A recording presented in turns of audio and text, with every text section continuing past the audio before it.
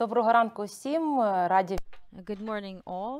We are happy to greet you at the 7th Donbas Media Forum.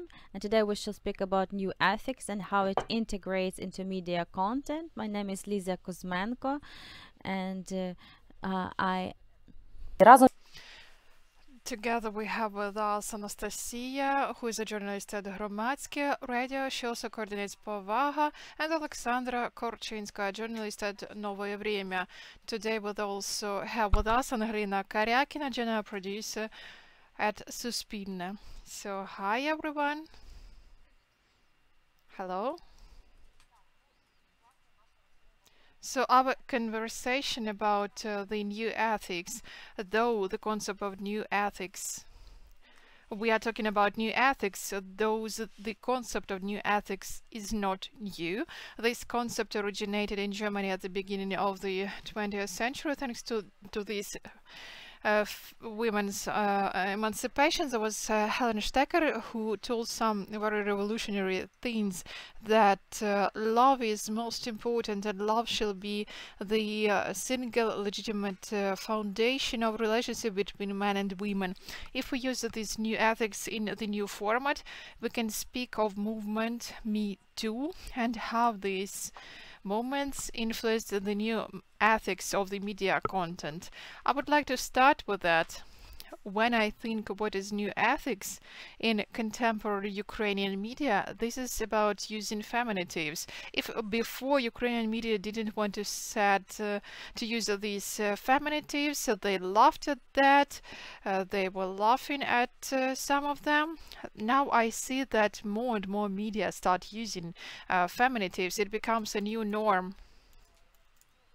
I would like to ask my colleagues what they think about new ethics, what it is to you. Liz, I would like to say that a lot of media are still reluctant to use feminitives out of principle, or probably they just don't think about what they use. Sometimes they use feminitives in one text and in another they don't. For example, last year people laughed at a message when, for example, in Zaporizhia, police officer with his husband, I mean, they needed to write with her husband, but they wrote with his husband, and everyone laughed. So that we still have these same-sex marriages, it is allowed in Zaporizhia. So we already have reached equality for the media. So dear media, if you don't want to be laughed at when your messages can be read ambiguously, for example, like in this case, then you need to use feminitives. So, Hromadske Radio at Povaga, do you use feminitives? Of course, definitely. Does Novoe Vremya use feminitives? Angelina, what about Suspilne? We do our best to increase feminitives, to make it a systemic approach. I would like to say that there are some editors who use feminitives all the time. However, there are others who just don't care, and you need to show them that there is a lack of feminitives. That is why it is necessary to point it out to them. I wouldn't say that we are perfect. However, we are doing our best to do that. We won't call the names of those editors and journalists who do not use feminitives. However, do you think shall it be mentioned in the editorial policy of a broadcaster, or shall it be just an ethical question? And the journalists must choose themselves whether to use feminitives or not. In big media organizations such as Suspilne, UAPBC, some practices are possible only when they are stipulated in the editorial policy. It does work. When it is a top-down approach, it works. When you show a piece of paper to everyone which was officially approved, then it works, if it's not a whim of an editor. However, there is a flip side to this coin. Let me tell you honestly, if this is not conscious approach, conscious practice or tool, language that most people use in the editorial office, then those policies which are stipulated in a document, they are still not used by everyone. If senior editors don't use these feminitives in daily life, if we don't hear that in the editorial office, then they won't be mentioned in the articles. If we say that the media is the reflection of the society, can we say that the society is more willing to use feminitives and the media reflects that? Let me tell you this way. With several speakers, we are discussing this issue. We have a number of experts that whom I really love. We've been working together in the area of human rights for many years. However, they don't want to use feminitives, and they ask them to not to use feminitives.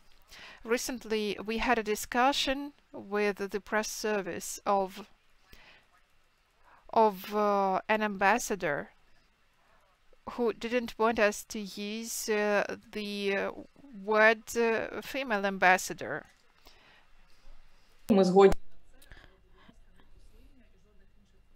And she said they didn't want to say any feminitives at all. So it often happens on the one hand, but answering your question about the new ethics, it seems to me that feminitives there is visible, or at least some part of this problem. It seems to me for audience and for media, in the context of the new ethics, finally big chunks of problems have become visible, and they are now in our news bulletin, in our materials. Not only domestic violence, not only sexual harassment, and plus at some moment they have become visible for people who have never written about this or have never thought about this, what is this terminology, and they didn't know that it had any link, you know, to patriarchy or feminism. This was my next question. Yes, we started with feminitives, and clearly that new ethics, it's not only about feminitives. I'm also inviting our listeners to ask us questions on Facebook, and I have a tablet, so I will read them all, and I will give these questions to our speakers. And continuing the topic, what if not feminitives, what else goes into this new ethics? Well, it's the correct terminology. If Angelina mentioned about the topic of covering the topic of domestic violence, I would like to mention that it seems to me that you know, the many journalists, they perceive some terms which is always mentioned in the press release, like when there is a victim, when there is a woman or abuser. And it seems to me, taking some press release facts into our texts, we are to remember how it is perceived by the person who's going to watch or read our product. Because when we write about a woman who suffered from domestic violence and call her a victim, then that's going to be the perception that domestic violence is something that cannot be overcome, that it just happened. So it's like a victim of terrorist act. So if the person has survived, then it's a survivor, not a victim. And it's not only that, it's just about the perception of the format of what happened. So writing and saying a victim, we stop perceiving the act of violence as something that can be handled, that's something that it's just that it's something that happened. Well, continuing this topic about abuser, they call him like,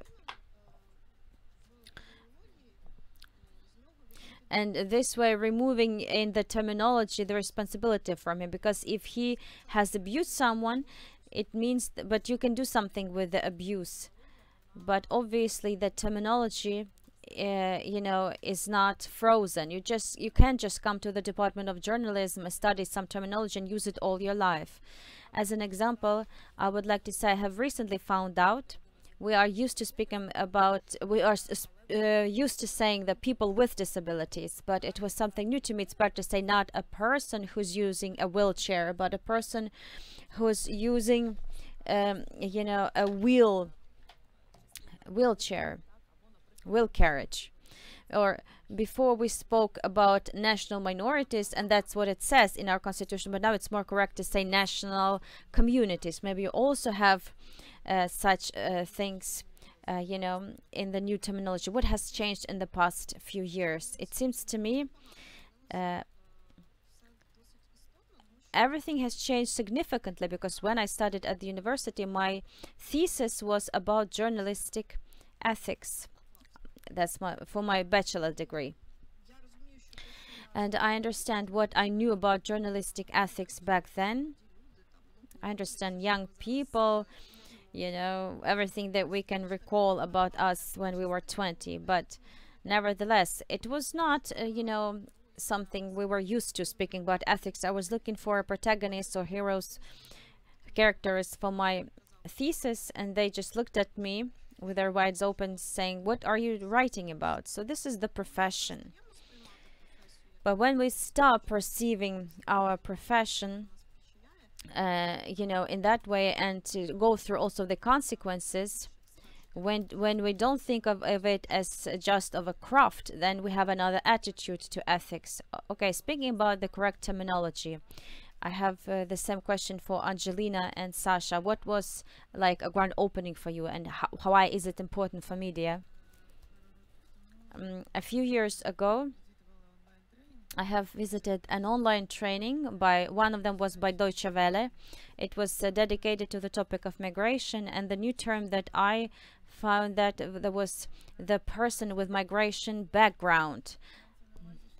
And it's not only those people who have migrated, but also their children. They are seen as people with migration background. And there were journalists from Deutsche Welle there who write in Russian as well. So they use this term in Russian. But I haven't noticed that in our media. I was surprised. But I have developed the guideline together with the Alliance of Public Health about the correct language, and you can download it. It's free, or you can order the printed copy of it, also free of charge. I have collected many examples there, how it is correct and how it is not. It was about different segments, spheres of life, about people with disabilities and LGBT, and the sex workers, and about people having addictions, living with a drug addiction. There you can find some, you know, specifics. And I also found some new things, because I had to consult with those people who are working in the sphere about certain nuances. You work for the Novoe Vremya. How is it important for you to use the correct terminology, or does your editor correct your mistakes if he sees some incorrections? Well, before the guidelines appeared for my editorial office, I have prepared such a Google table, what is right and what is not right. So it's, you know, this local self-regulation when the journalist himself wants to change these editorial policies, and they go not from the top down, but they go from the lower level. Yes, I try to do everything correctly, but I face that the colleagues might not just know something, but or not misunderstand something, but it often refers to the editors who are translating the materials, or who are placing some new or publishing some news on the website, and they might not know. But okay, right away, Sasha, there's a question for us from our listeners about where you can download this methodological guideline. Please give the link. And the same, they say that it would be good to create like a vocabulary of correct terminology, and such vocabularies have already been, you know, created. You can just Google correct terminology for media, and I'm sure you will find a lot of interesting information. Angelina, are you here with us? Yes, of course. What do you think about the correct terminology? How important is it in the work of a journalist? And it's obvious it's not only about words, but about words having the meaning. A revolutionary for me, from the point of view of the new layer of sensitivity, was one experience this year. But for my main work at Suspilne, I'm also the co-founder of the Lab of Social Interest. And this year our team, together with Novoe Vremya, have published the special edition of journal where the Crimean team, having Crimean Tatar editors. And How Shall We Get Crimea Back was the title. It was the practice where about Crimea, the residents of Crimea were supposed to speak about it. We were supposed to give them the possibility to think about it, and the Crimeans were supposed, or Crimean people were supposed to decide the topics, the problematics, and when the running order, and when the team was okay, and the Crimean Tata, who was the cameraman, when she was thinking about such certain visual things, she said, let's do this in lavender color, because lavender is a symbol of Crimea for many Crimean Tatars.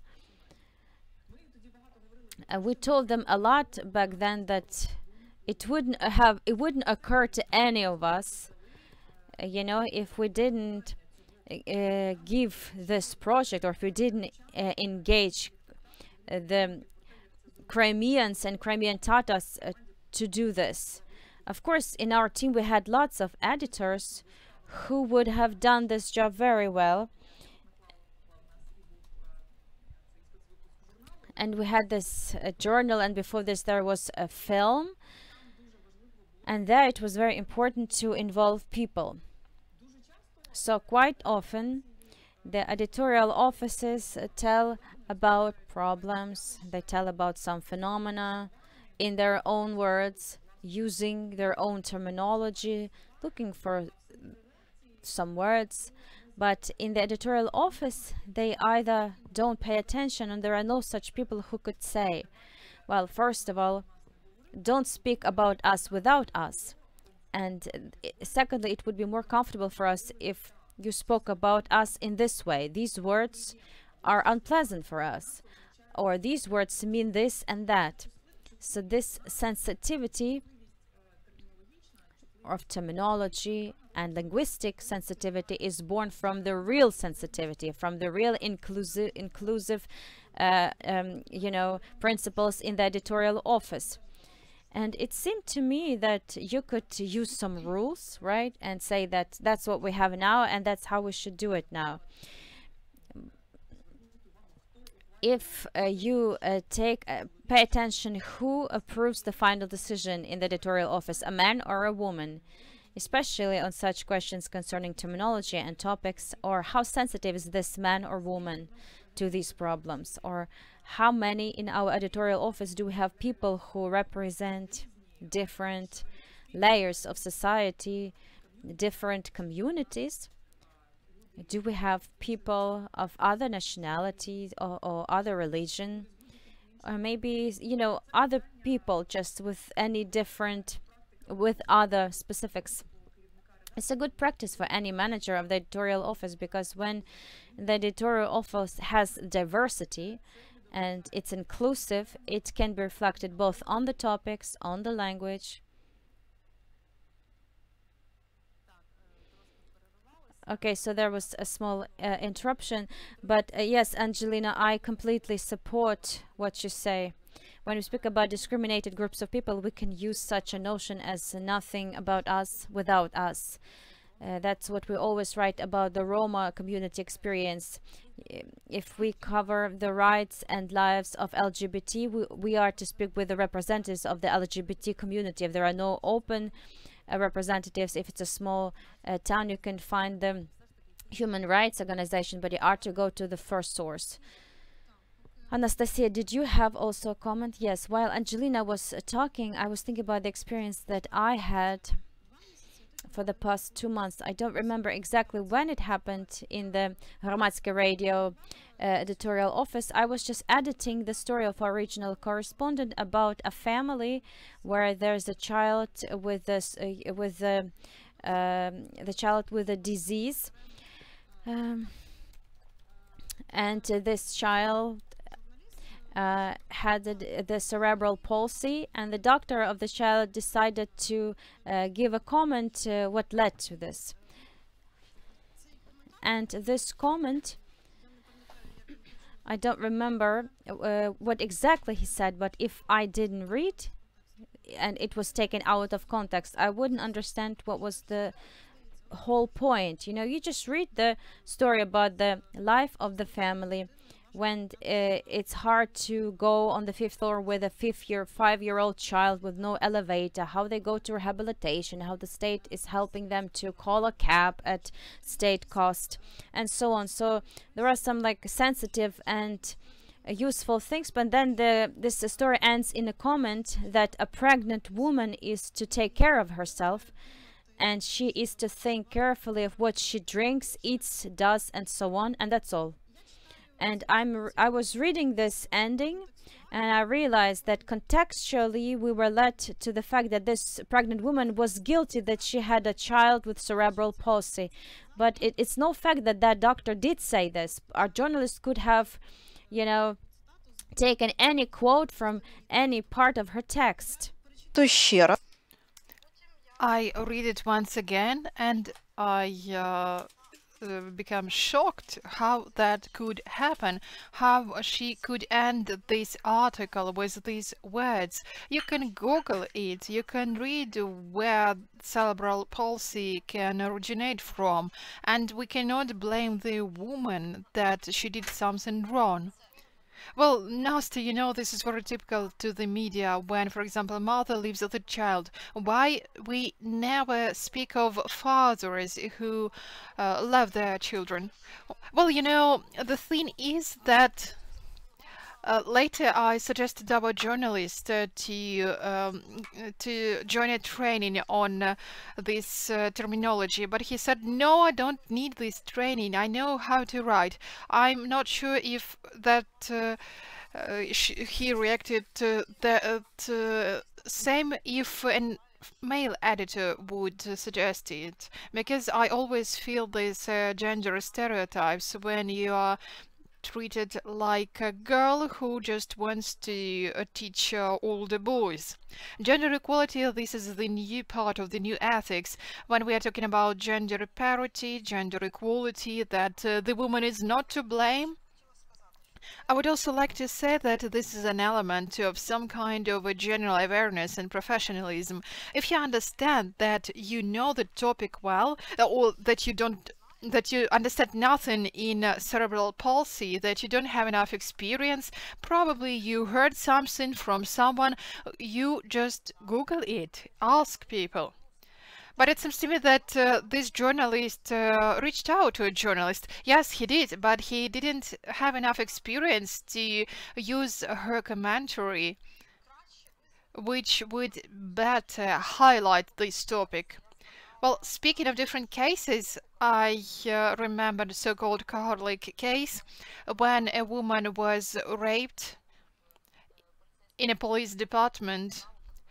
It was interesting to get a look how the Ukrainian media wrote about this topic, covered this topic. It was something awful because all the highlights were shifted.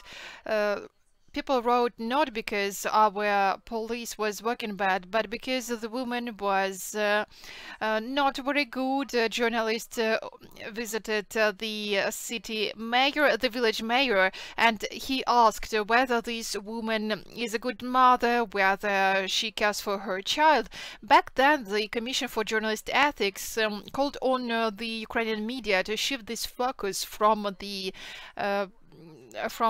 victim of this rape to the perpetrator of the crime. Do you remember any cases like that? I organized a training a lecture on gender-responsive journalism, gender-oriented journalism. I made a presentation on this topic. There were such cases as the case of Oksana Makar. This was a young woman from Mykolaiv in 2012, if I'm not mistaken. An 18-year-old woman was raped by 3 men. Then she was put on fire and left to die at a dump because they thought that she died already. But she didn't die. She was brought to a hospital where she was conscious for a couple of days, and it was an awful case that everyone wrote about. A year after that, in Mykolaiv Oblast, there was another case in Vradievka when Irina Kryshkova, who was going back from a club late at night, and a car stopped. She was forced into this car. She was beaten up, raped. You mean that the media wrote about it in a pejorative way, right? What unites all these stories is that in all those cases, the media wrote about what kind of woman was she. For example, with the case Irina Kryshkova, who survived this rape, I even found in a Mykolaiv local newspaper where a journalist just went around the village where Irina, or the town where this woman lived, and she started asking neighbors about Irina. There was a quote that Irina is a good woman, she's not a prostitute, and it was said by local women who were selling something on the market. But what about the situation today? Do you see developments into the positive direction? Well, not. I cannot say that. We wrote about the case which happened this summer. If I'm not mistaken, it was in Kryvyi Rih, when a local dance teacher was accused of raping his underage student. And we also analyzed how the media wrote about this case.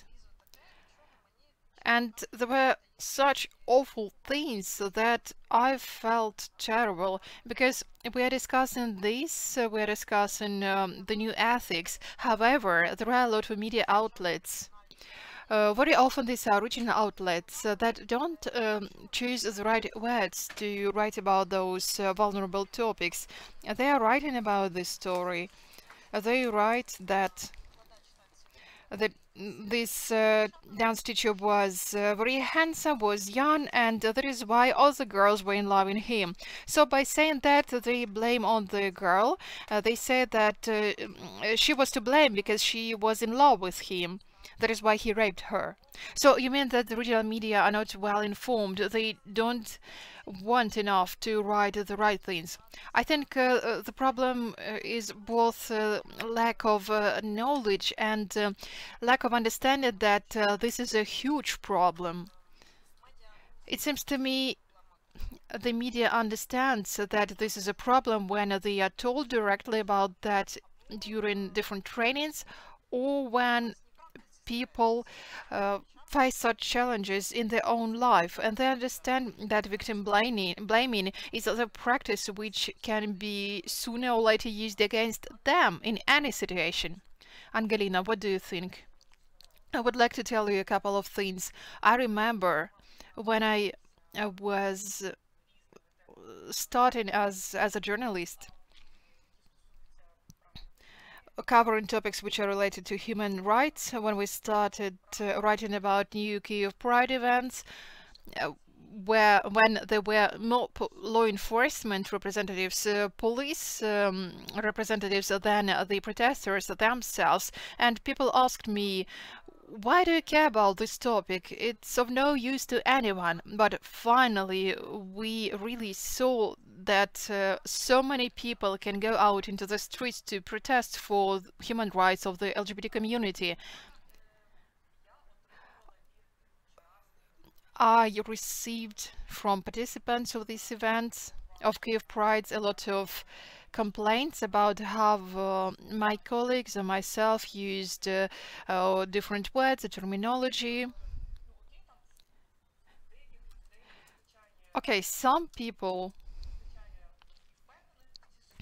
are confident enough, are confident that they know this topic, to continue learning from their own mistakes, to make conclusions for the colleagues and to move forward. However, as for the others, they become scared that they don't know how to write about it, especially it happens in local media.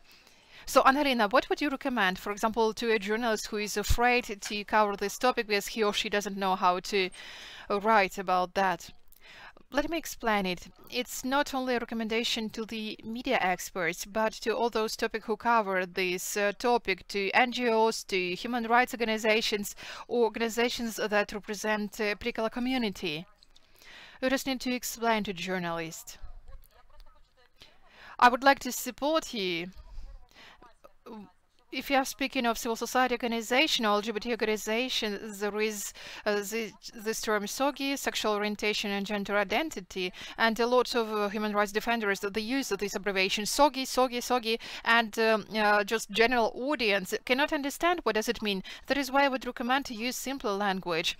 As for the journalist, I would recommend, if you don't know how to name a person, you should ask him or her. Exactly, I agree with you. The basis for improvement is dialogue. I know a lot of people in different regions who attended, for example, an event and wrote an article. They were criticized because they forgot to use a feminative or confused terminology. And taking into account that the person made an effort to come attend this event and to write an article, to cover this topic in a small village, for example, where it's too difficult to work with this topic, then I would say that it's better to stay aside, to understand that we all have the privilege to live in the capital of Ukraine, to have your network, to have enough education, and to help those people to understand this topic better. Because if we help those journalists, they started writing more about it. They were no longer afraid how to cover this topic, because very often they cannot understand how to write when a far-right organization attended dispersed participants at, for example, protest event. They don't know how to write that because they don't know how to. They don't know even that representatives of national communities have the right to organize their meetings or screenings. So the balance in journalism is not to invite far-right organizations or representatives of the LGBT community or Roma community on screen and let them have a fight and to have a show. Yes, that's true. The conversation about human rights starts about explaining where this right is stipulated in the Constitution of Ukraine or in the legal framework of Ukraine. Angelina, it's like Hermione Granger who knows everything. I don't want you to think that all we do is putting the blame on regional media. No, that's not right. There are some awful situations that happen not in regional media but on large TV channels. I wouldn't call the names. I don't want to blame anyone. And second, I just don't remember the name of this TV channel. At Povaha website, we were preparing for interview with Ella Lubanova, a researcher, head of the Institute of Demographics and Social Research of Ukraine. When preparing to this interview, I watched a lot of interviews with her at different online channels and TV channels, and of course, which topic is discussed with her. Demographics, for example, she was asked to discuss the demographic situation in Ukraine. They asked Ella, what shall we do? This demographic situation is very difficult, and then they show maternity hospitals, and they start saying that why Ukrainian women do not bear a lot of children. So they were asking about demographics. However, they put the blame only on women. So first, why putting the blame only on women? Do they just get pregnant themselves in a vacuum? I fully support what you say. However, this TV channel thought that women were to blame, that to show these maternity houses was good in this topic. You are right, not only original media, but big TV channels make mistakes. Let me remind you that you can leave your questions in the comment section. What can we do as journalists? Not to show our privileges. We can use the correct terminology. We shall take into account gender parity in our articles or news stories. We can react to situations when our colleagues make mistakes, use sexist language. We have an anti-award which is called Це Яйце. It has been there for the past several years, organized by Women in Media, Detector Media, Ukrainian Helsinki Human Rights Institute of Mass Information, Zmina Human Rights Center. They nominate people for this award for sexism in politics. And then they give them these symbolically such eggs. And last year from the party of the several of the people, they got this reward. Also, the candidate for the position of the city head, Irina Vremya, and the now closed pro-Russian channel Zik, the sexism was also noticed there. And I encourage to also submit your nominees this year. You can do it on the websites of these organizations, and so that these candidates get their eggs. I just have a very emotional mimics. Sorry, dear colleagues. And Lisa thinks that when she speaks, I'm just sitting here and I'm just making faces. No. Angelina, did you want to say something? Yes, I wanted to say something that our journalism and journalism in general lacks, you know, humanism as an approach when the human being is in the center of the story. And often the journalists are working on the topics. They say that with some idea, let's prepare analytical material, but they often forget that any idea and any topic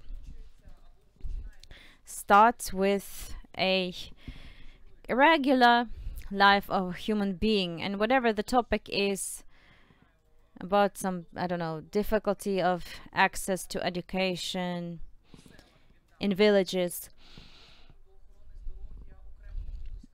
or access to health services in some communities, or just the challenges of life of the elderly in Ukraine. When you go and speak to this person with your feet, you know, not when you don't communicate with experts or politicians, but when you speak to this person, that's when you have the contact with reality. And if you give this person a voice, and actually that is the mission of the journalism, and the you know, journalism oriented on a person, is to give voices to everyone whom we can't hear because of different reasons. And that's when the sensitivity is born. And if we take a look at what we read, what we watch, I lack a lot, you know, some reports, and when you are trying to show to the journalists, you know, that you can do this and that, when there is a live person in the center of the story, and it's not that their story is told for them. That's what I lack a lot. And that is a problem also, that we have no this reportage, and that's what it is worth, you know, to do. That's facing the main character.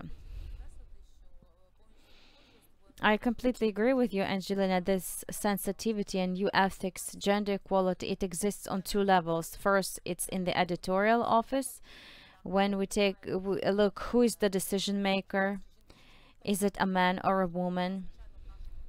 And that person is in our media content. You can't just write the policies and trying to make the balanced contents in compliance with the new ethics, but only have men in the board of members, in the members of the board.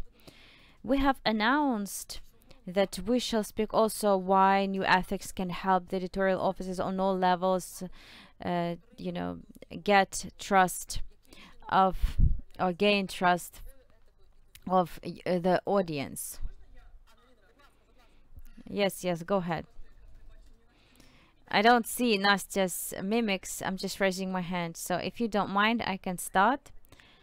It seems to me that trust is born where people feel that they are not lied to, and when the real things are discussed, where the real things are discussed.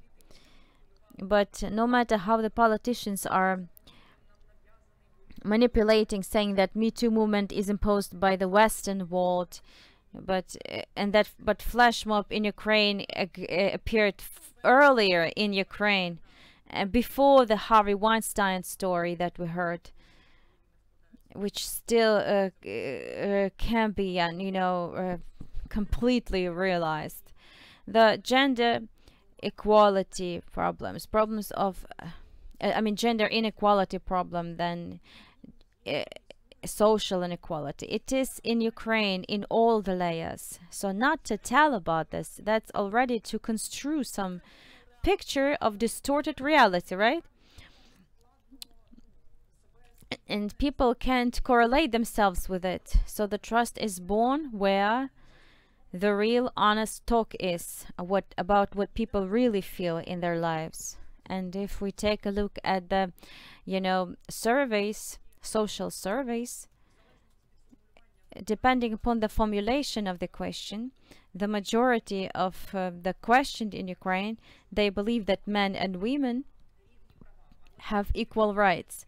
But when you ask them about some roles in the marriage, about load on men and women from the point of view of care after children, level of salaries, I would be very careful with this public opinion. They like to appeal to... No. Lisa, when more questions are asked to people, men also agree, saying that because recently it was said that a woman cannot be the Minister of Defense because this was not going to be well perceived, by the society. Nastya wants to say something. Nastya is just very emotional, sorry. I just wanted to say about the trust of the audience. With the trust of the audience, it's a difficult story. And you cannot always, see it as 100% marker. Because I always ask myself a question, which audience? So my example, I have a program on Hromadske Radio that I do every Thursday. It's Hromadska Hvyля or Hromadska Wave. And in the beginning of October, we spoke in the framework of Hromadska Hvyля about social project, a survey on the menstrual hygiene in schools, and those lectures given by the public organization Girls together with UN, UNICEF. They have developed the lectures plan. It's also sex education, and I get the letter from one of the listeners in which she says that she couldn't wait until this program was over, and that we are and she was saying that we were...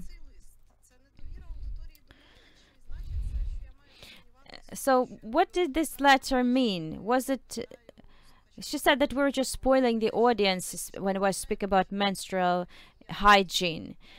But everyone has, you know, to be taught so that the boys wouldn't, you know, take these pads stuck to their hands and scare everyone with it.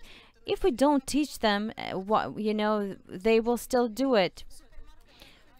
And these boys will turn into men who, when being in the supermarket and seeing the human hygiene pads, that they are going to be scared of it. You know, there is a joke: if the women's purse is going to be, you know, cramped with tampons, that the guard's not going to check it because they will be afraid to go through it. Indeed, it is like that.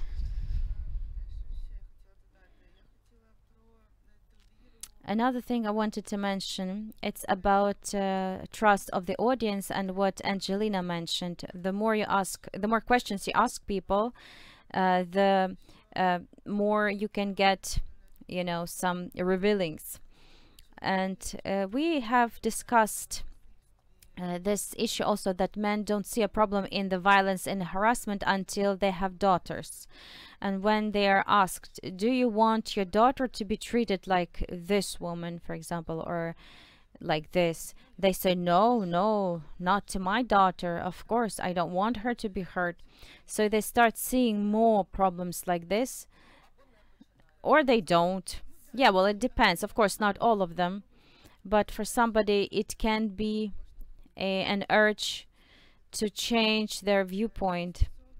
And concerning the editorial policy, I wanted to add, I hold this phone in my hand because we have the editorial policy that is published on the website, and you can check it. I just opened it because we have a chapter denying any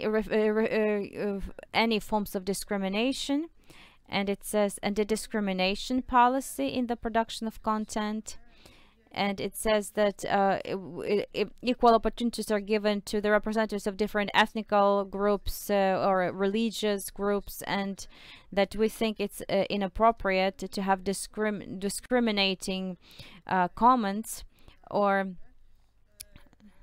any other ones. Inappropriate publication of material aimed at the hate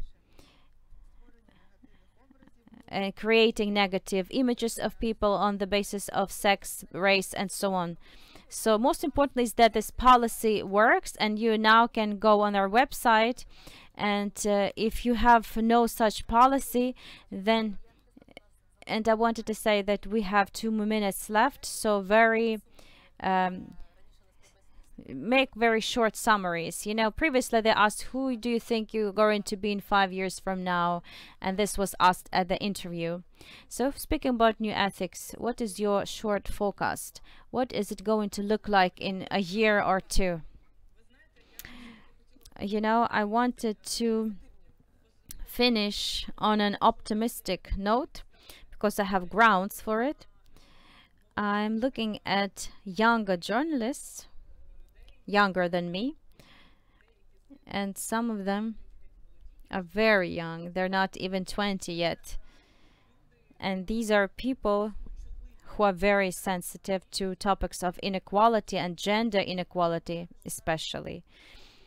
We can think that that's the trend that we have now, and a lot of pop content, mass content, mass culture content, and that's good that that everybody likes it. But I'm looking at the journalists I'm working with who are very young, who are just studying at the university, how their reaction to inequality or you know, some remarks they get, then maybe me wouldn't feel, you know, as a remark, like coming to work with a naked stomach, or so you cannot tell these things to them. When we were young, we would, you know, accept such comments or remarks, but you can't criticize them anymore. And Angelina, we'll have 1 more minute. Okay, so very brief. things that we are talking here about in Ukraine are still not popular. And if us as media representatives working with it, we have to be prepared that they will hate us on certain matters, and they will get some remarks editors, journalists who have to be psychologically prepared for such claims, maybe. But it is a conscious movement. It's a conscious choice. So it's an inspiring summary. I also think that the journalism will look different in several years, but to our generation has an important mission on account of younger journalists. We have to give them, the backs. Because the story of Oksana Makarchin, those children who get internship in our editorial office, they don't know, but they are to know which path our journalism has passed in a short term, how it has changed, and which are the sensitive accents, because it hasn't always been like this. Sasha, do you want to add? Yes, in brief. My own observations, I see changes in journalism and in journalists who cover such topics, that more people get interested in these things, and that regional journalists become curious, and I hope they will keep on looking for places where they can get some new knowledge. And our task, I agree with Angelina, is to help and to give a tip of advice. Thank you, Sasha. Thank you for this conversation. Let me remind you that it was a 7th Media Forum. My name is Liza Kuzmenko. I had with me Anastasia Bagalika, Angelina Karyakina, and Oleksandra Gorchynska. And now we have a short break.